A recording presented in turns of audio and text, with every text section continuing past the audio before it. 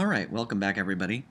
In this lesson we're going to learn how to remove the background of an image so we can actually use that object in something else.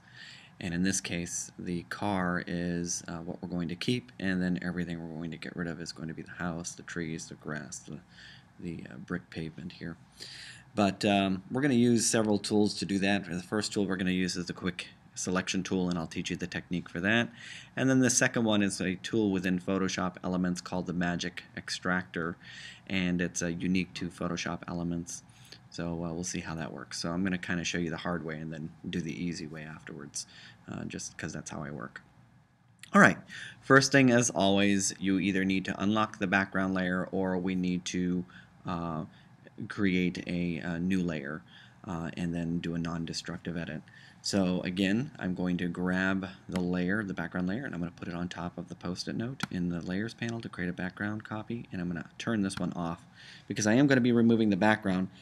When I delete the background, I want to be able to see the checkerboard square. If this background layer is on, when I delete the background it's going to look the same. It's not going to be any different. So I'm going to turn that background layer off. So when I do delete it, you'll see checkerboard square behind everything here.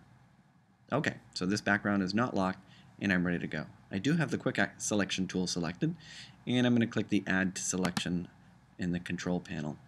And now what I am going to do is I'm going to increase the size of my brush using the close hard bracket, and I'm going to select the car. So I'm just going to move and paint on top of the car here to select all of the pixels that have anything to do with the car.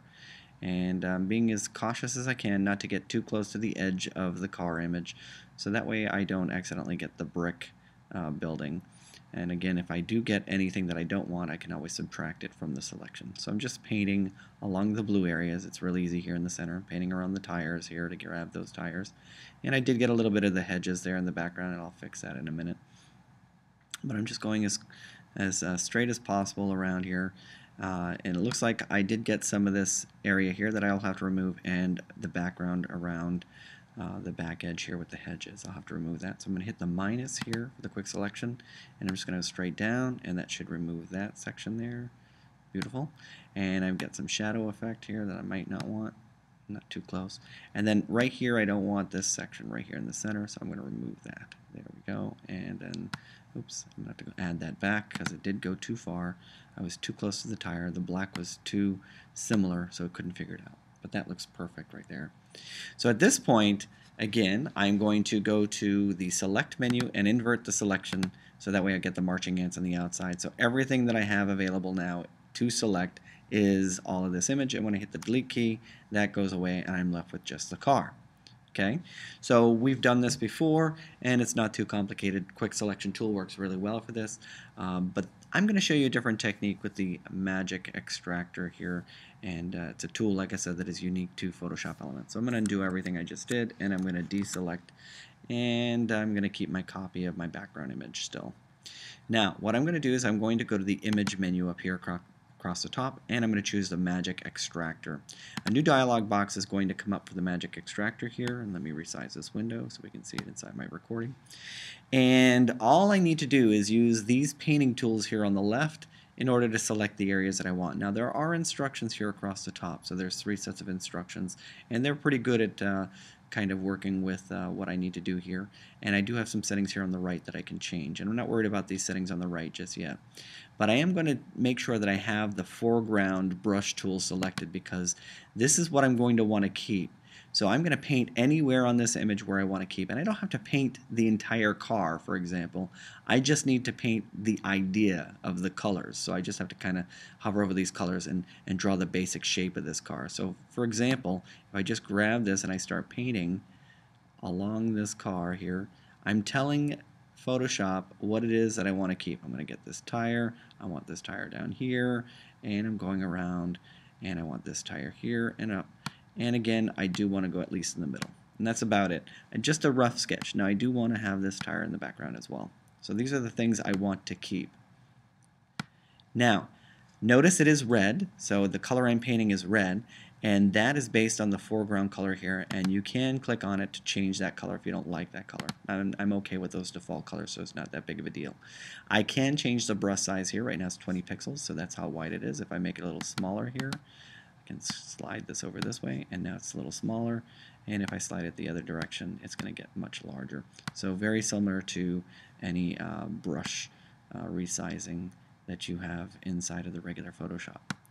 Alright, now I want to notify Photoshop of what the background is, what it is that I want to discard. So there's an icon right here. It's called the background selector tool, the brush, and it has a minus on it. So that's basically saying, hey, this is what I want to subtract. Now again, I just have to do a rough sketch of what it is that I want to subtract, and I'm just going to do a circle here around this image, and I'm telling it, okay, these are the colors I want you to remove, these are the pixels that I don't want. And again, so there's that, and I'm making sure that I'm not getting any of this section here, and maybe just a little bit underneath the car here. And that's it, really. Now if I go to click the preview button, it should subtract out what indications I've given it, and I can tweak it if I need to. But in this case, I did a pretty good job of selecting those areas that I wanted and removing it. Now I do see here that I do have that area underneath the car where the two wheels in the front meet, and I have a little bit of a shadow there. So again, I can add to selection. I can change how this is going to look. So for example, if I come over here and I shrink the brush down a little bit, I can get between those tires in the front.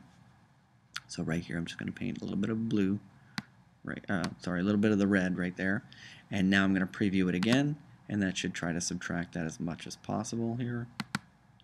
And it's not getting it too well. Let me add to that selection. So again, based on the tools that I've got here, I can change how I want this to work, and see if I can add this, because I really want to get rid of that section, and preview. Oops, I apologize, I have the wrong tool. If I had the subtraction tool, so that's going to give me a good example here of using the eraser. So I'm going to erase this section. The red is what I want to keep, remember, and the blue is what I want to get rid of. So I needed to add blue there. So I'm going to click the minus and subtract that area. I was trying to figure out why that wasn't working, and I guess now I just did. And again, I can do this area here, this shadow effect. And then when I preview, it should go away. There we go, so a little tighter. Again, I did get too much here on the tire because I selected that dark color. I'm going to erase that over here. So a good use of these different tools that are available to us, but using these tools I can adjust and make it work the way I need it to. Let me preview that now, and it should bring that color back. So if I click OK, it will accept those settings, and pretty much I have a similar selection to what I had earlier using the quick selection tool. Now it's up to you to decide which one you think is going to work best in your situation.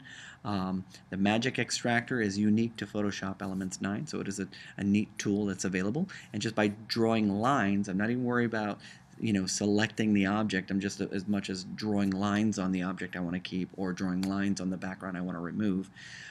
I can get rid of it. Using the quick selection tool will work as well, but either way you choose, now I have a background that is invisible. And if I bring my regular background back, there's what it looked like before, and here's what it looks like now without the background. And I can grab this using the move tool and move this to any image that I want and place it on the image anywhere that I want. And that is removing a background from an image using the Magic Extractor and the quick selection tools. I hope you have fun with Photoshop, and I thank you for joining me. Have a good day.